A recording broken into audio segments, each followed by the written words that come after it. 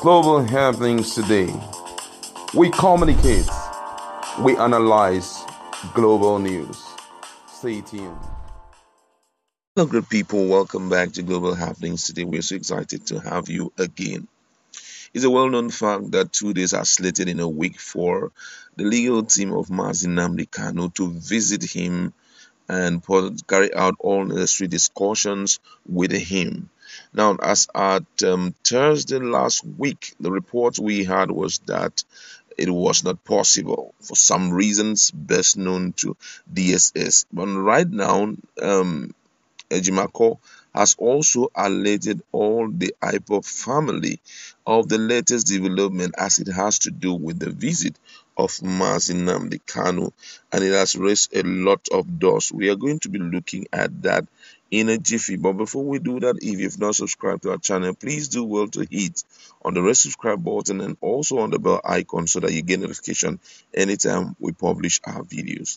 Now, according to the news, Aloy Ejimakor, the special counsel to Nnamdi Kanu, founder of the indigenous people of Biafra, says the Department of State Services (DSS) did not allow he and the rest of Nnamdi Kanu's legal team to see their client last Thursday and today, Monday. According to Ejimakor, the DSS said the special squad in charge of visitations were not around.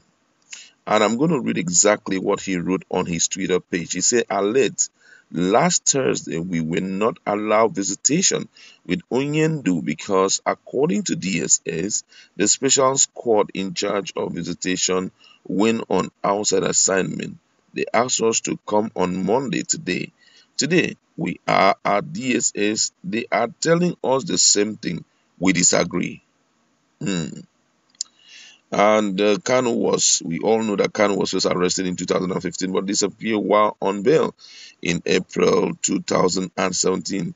His social media posts during his absence and his radio Biafra broadcast outraged the federal government, which said the broadcast encouraged attack on security forces. The DSS has produced him in court multiple times in Abuja after detaining him in an undisclosed country or after renditioning him from an undisclosed country in June last year. His lawyer alleged he was detained and maltreated in Kenya and all of that. That's just to add up to these very serious information which Ejimakor has passed out to all Biafrans. And now let's look at what their reactions are.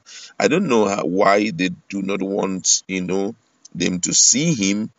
I don't have little or no idea about it, but that's just the information Ejimakor has to pass. And right now they are saying no, they cannot go back. They must see their own client to know his state of health. Don't forget, as at last time when they came, the legal lead made Nigerians to understand that Nnamdi Kanu was having issues with his eyes, and if he's not granted opportunity to go and see his doctor, he may likely go blind. And I think that is what is pushing for that Thursday visit. Yeah, I know that they've been going there every day, but it's good enough for them to go and be checking on him so that in event of anything, they can raise alarm and all of that.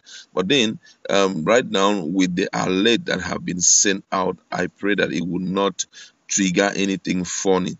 I'm going to read some of the responses of Nigerians in that regard. And this one says, special squad went on assignment and therefore everything will stay pending. That's how Nigeria operate. We disagree. Please, sir, did you see our leader? That's the question. Someone is asking Ejimakor that if he saw their leader based on how things are. Someone here says, they understand English. Somebody they tell you say they know allow him to see Nnamdi Kanu. You still they ask that question.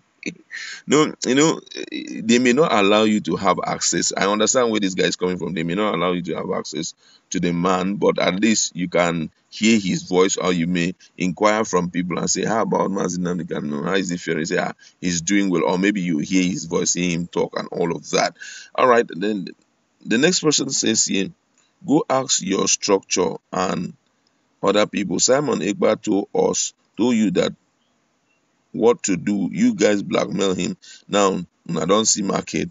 Another person say, if anything should happen to Nnamdi Kanu, Nigeria will see our madness. They should remember the reason behind what happened in 1966. This one says the Nigerian government thought that the resistance of the Biafran nation is being sustained by our leader Nnamdi Kanu, hence his adoption. We must make the South-East ungovernable for the Nigerian government. Our symbol of diplomacy is in the hands of our enemy. And someone responded here, I know people like you will be staying outside the country and be talking this gibberish and be causing trouble in our sweet Southeast. Come down and fight federal government. Don't stay there and make noise and cause trouble in our land. Which means by what this guy is saying, man, that's not the right way to go. Fighting or causing any issue is not the right way to go. Another person here says, yet a visiting British MP is talking about trade and economy while a British citizen is being held up in an inhuman detention. What a shameless Anglo-Saxon is in modern era. Yeah, we heard that one of the that British Prime Minister also, okay, British Member of Parliament had said that he is visiting Nigeria and he's entering Abuja. And then the brother of Nnamdi Kanu had to tell him that this is the situation of things. But shockingly, the guy did not even respond. Someone now is saying, your own citizen is suffering in the hands of this government and you're not even saying anything. But you know that Nigerian government is actually, sovereign. Nigeria is actually a sovereign nation, and being a sovereign nation, those kind of things may not be permitted. Another person here said Nigerian government should not start what they can't finish. Extraordinary rendition is a state crime. They should behave and do the needful. Another person here say free His Excellency Nnamdi Kanu. Now, another person here said, this is to show you guys that Nigerian government are playing game with us. It is time when we understand that is when we take action.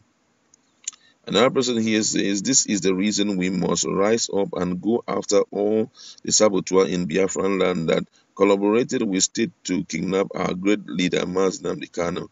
The hour has come to bring everything down. Another person responding to what this guy say, don't try that nonsense. So I know you guys are out there enjoying yourself in Europe and you want to put fire in our land. Nnamdi Kanu will be visited on Thursday. Don't cause issues in Nigeria. Who are these guys who are speaking this? Another person here says, we are not allowed to visit our leader in DSS from our lawyer. We are giving them 1 hour to allow them or face our backside. Which one is our backside now? That is a serious statement. Another one says, I want to let the world know this. If anything happens to our leader, Nnamdi Kanu, oh my God, Nigerian government and British government will know that Mr. Warlord will make sure that no life will live in Nigeria. Brother, calm down for Jesus.